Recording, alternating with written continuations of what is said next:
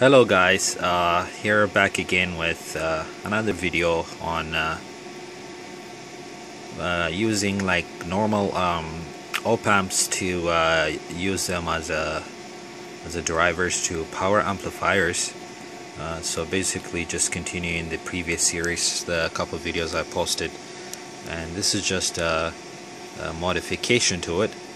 So this is more of a conventional power amplifier design versus the one I presented earlier where the design wasn't that common.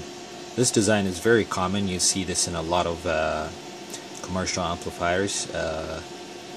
Basically they use similar type of configuration. This is your I guess your Class AB output amplifier.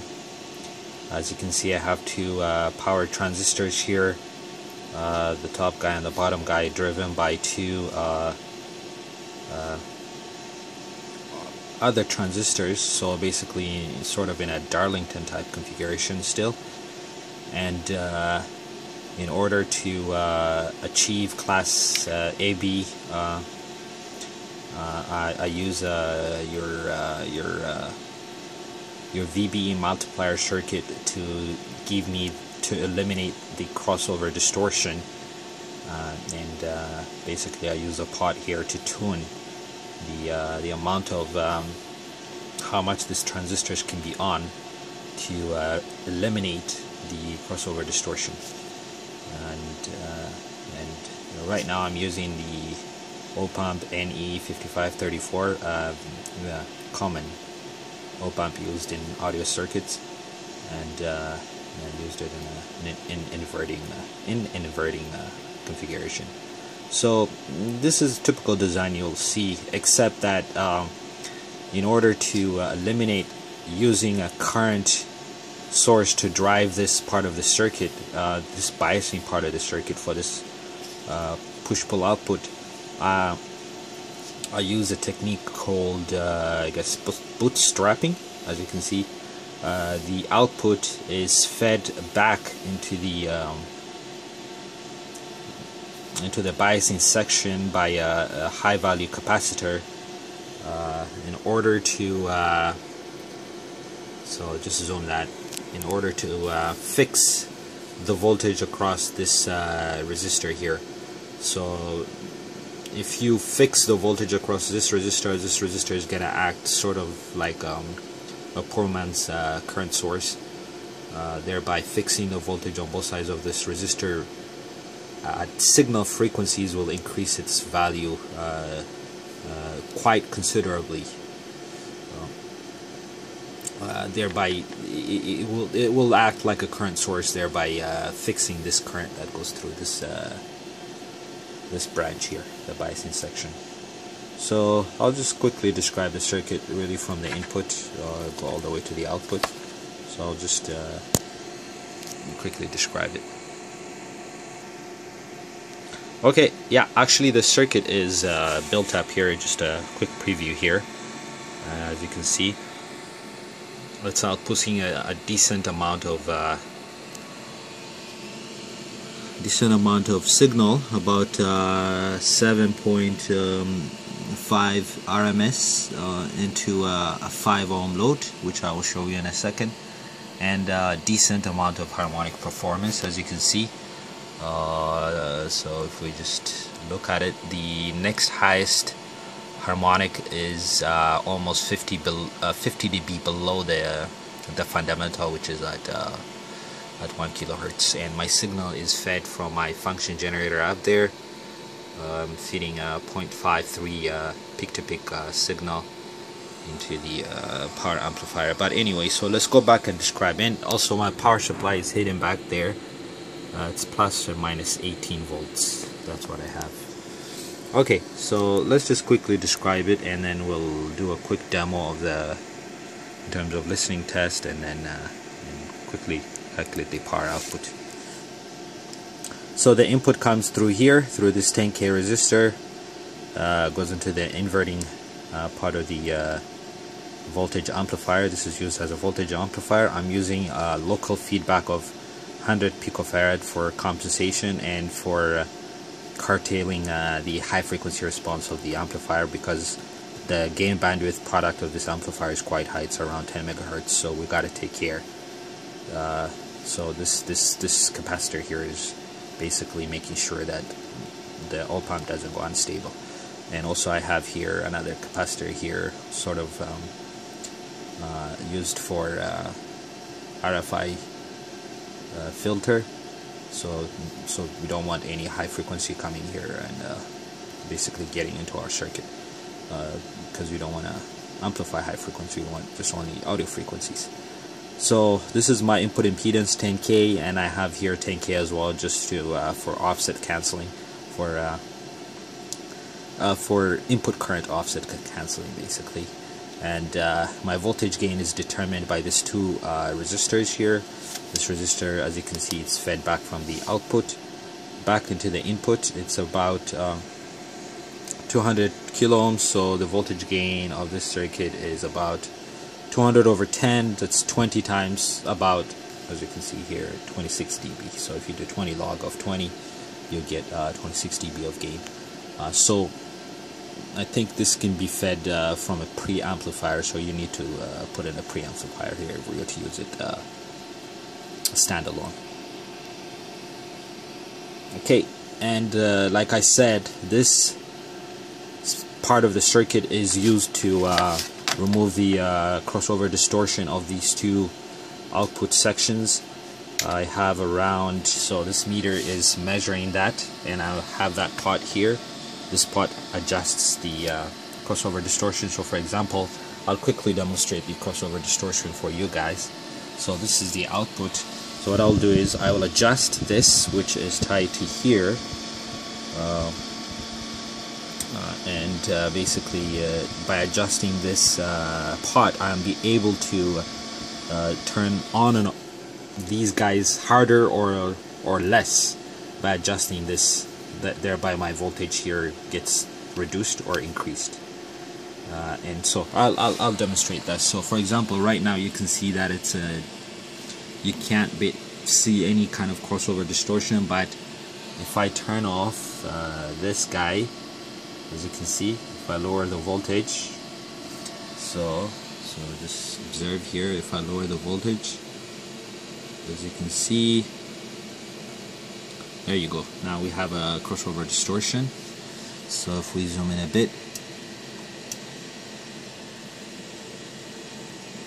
yeah, there you go. So that horrible crossover distortion, and of course our harmonics will go over the roof, and you can see that now the output is so I just only have 0.6 difference. Remember, because this is a Darlington output, I need around 1.2, around a little over 1.2, to make sure that I don't have any crossover distortion. So right now it's 0.6. So what I'll do is I will see if I can put both of them on the same shot here. So take a look on that scope and the harmonic, and while I adjust the resistor, you can see that the crossover distortion, while the crossover distortion disappears, comes better now, as you can see around there. Anything higher, you're just only turning on the transistors, wasting power. But right about there it looks good, and my harmonics have went down to my original, which is my highest harmonic being 50 dB below the fundamental. Okay, so let's continue describing the circuit. So as you can see, this guy basically adjusts the crossover distortion and how much we can turn on these transistors to remove the crossover distortion. And these resistors are like our load resistor that, well, yeah, sort of like they are load resistors to this section, but basically they are setting the bias current that goes through this section of the circuit, which feeds this transistor and this transistor basically. So what we have to take care of is when the signal here goes higher and higher. Remember, it's going to be turning off. It turns off this transistor. It turns on this transistor, but at higher, when the signal at its highest peak, when it approaches VCC, the current that goes into this transistor is going to be less. So we have to make sure that we have enough current to keep these two transistors on. Right? We don't want them to go into cutoff. Right? So basically, this bootstrap section allows us to do that because it kind of simulates these this 10K resistor as a current source. Thereby, it doesn't matter what this voltage is doing, this resistor will remain as high as possible. So at higher drives, at the peak of the signal, this guy will still get enough drive to keep it in the saturation region. Both of these transistors, basically. And of course, by using a Darlington type, you minimize the amount of current that you need here, right? So this is better, right? So that's why you can see these two resistors are quite high, 10K. If I was just only using one output, this guy directly, then these have to be considerably low, and I don't think this will help much as well. But you probably have to resort to using a current source to drive this section of the circuit. Okay. And on the negative half, basically, it's simple and just goes directly drives this. By the way, this power amplifier is direct coupled because I'm using plus or minus 18 volts. So my signal is gonna rest at quiescent when no signal is applied. It will rest at 0. So no need to use filter capacitors. So that's another plus about the circuit. So this op-amp directly drives this, and because of negative feedback, everything will settle down nicely where this will be 0, and at quiescent when no signal is applied here, this will settle to 0. Okay, anyway, so you can pause this video and analyze the circuit further if you need. And by the way, this capacitor here is used at signal frequencies. This capacitor is used to make sure that these two base of these two transistors see the same signal. So this biasing section, which is useful at DC, it becomes useless at AC because by shorting it using a 100 microfarad capacitor, I'm making sure that actually that capacitor is here. It says 100, but this is almost 1,000 microfarads. I'm using a 1,000 microfarad capacitor here. There you go. So that's basically across this VBE multiplier circuit. So that makes sure that this op-amp at signal frequencies drives this transistor directly, and this transistor directly on the negative half and the positive half. Okay, so yeah, so that's basically it, and you can see the output power right now is 7.3 RMS. I'm using this to measure directly on my load. My load is not 8 ohms. I don't have I had two 8 ohm resistors, but I misplaced one of them, so I'm using close enough 100 watt 5 ohm resistor. So actually it's getting a little warm right now, but it's okay. I'm using a fan to cool it a bit. So the power transistors are mounted here and here, and they get driven by these two BD139 and BD140 and BD139. And there's the op-amp NE 5534 is right here, the necessary feedback and the compensation circuit right there. Yeah. Okay, so how does this sound? So we're gonna test it for sound. By the way, let's see the calculation for power output. So the power output is right there, 7.34 RMS into 5 ohms. Square that, you get around 10.8 watts. So we're able to output 10. If we attach a 4 ohm load, which I will, my speaker is ready. My speaker is right here, ready. So I'm gonna put that in there, and then I'm pretty sure we'll be able to get much higher output power. Anyway, so let's reduce this. That's the output, and you can see the harmonic output right now. I'm happy enough with this. I think it's safe to say it's under 1% in terms of harmonic distortion, because my second harmonic is the highest harmonic from, as you can see, and it's about, if you see the cursor, so if you see here, it's about the delta between this and this is about 50 dB. So yeah, 1, 2, 3, 4, 5 and a little bit, and then I'm 10 dB per division, so yeah, about 50 dB. So I can safely say that the THD is under 1%. Could be even better. But yeah, anyway, so I'll pause this video and set up my speakers, and we'll play music and see how it sounds. Okay, I set up my music, so here we go. I'll play here this music here.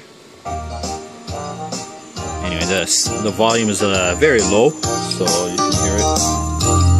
Yeah, so we'll increase the volume.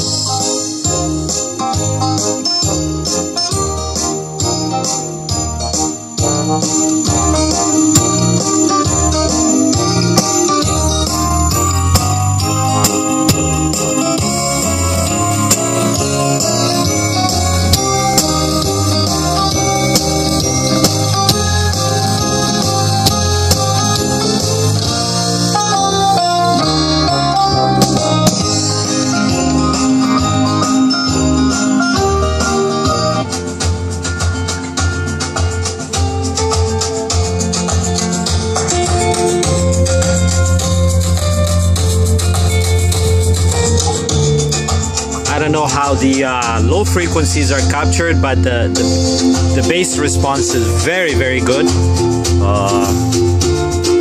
It's amazing because the amplifier is direct coupled. So basically, yeah, the low frequency response of the amplifier is excellent because it's direct coupled. So no need big capacitors to use to couple low frequencies to the speaker. So yeah, it sounds very good, very low on harmonics, and yeah, so basically this is the improvement. But obviously this design is you know, your typical class AB, so it's supposed to have, if you design it right, you're supposed to have very low harmonics, so your THD should be very low. So yeah, it sounds really good. So anyway, I'll play another music before shutting it down. So anyway, yeah, take care. We'll see you in the next video.